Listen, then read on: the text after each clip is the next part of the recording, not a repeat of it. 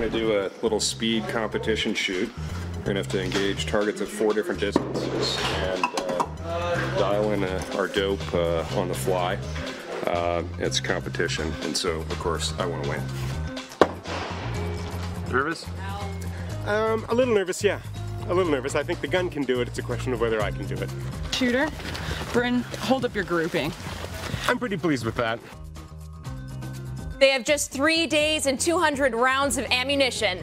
A few clips from the upcoming Sun News special presentation, Straight Shot Marksmanship Academy.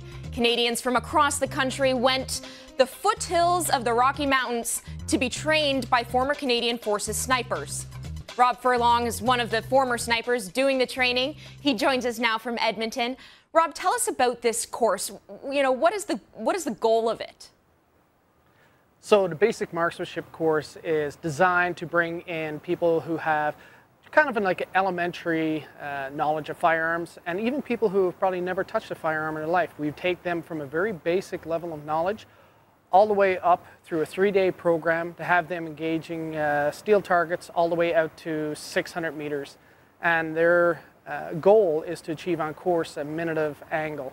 A minute of angle is 1 inch at 100 meters and so forth out to the ranges we shoot, and their final confirmation is to hit a 6-inch gong at 600 meters. You know, Faith took this course. Can I ask you, was she able to hit that mark?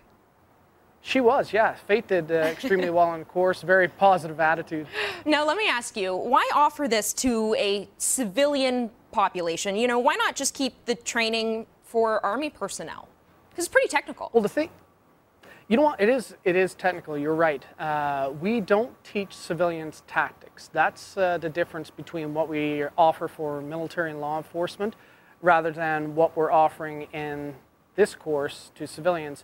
There's absolutely no tactics. We're just teaching the marksmanship principles, teaching people to become better shooters. And better shooters, you know, that's safety within our communities and safety within hunting.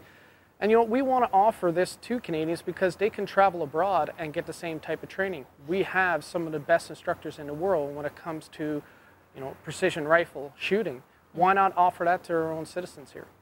You know, let me ask you, how is this any different from the training that our armed forces receive? There's quite a difference. When it comes to what we offer for our military and law enforcement, it's very tactics heavy. There's a lot of training that we don't divulge into our civilian courses. So we're teaching probably 5–10% of what they would get compared to on a military and law enforcement course. Now, for someone like myself who has her gun license, I'm a target shooter, I suppose I would say, you know, why would you encourage us to take this course?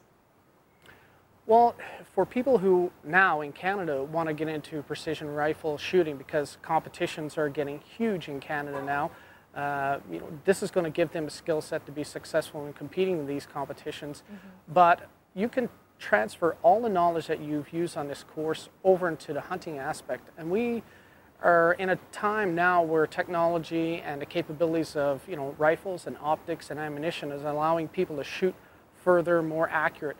And if they're shooting at animals, we want them to have the training to make those clean kill shots.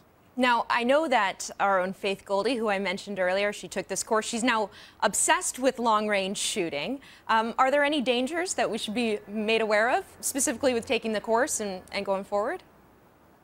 Absolutely not. Our safety is our #1 concern. We keep a very high very low instructor-student ratio.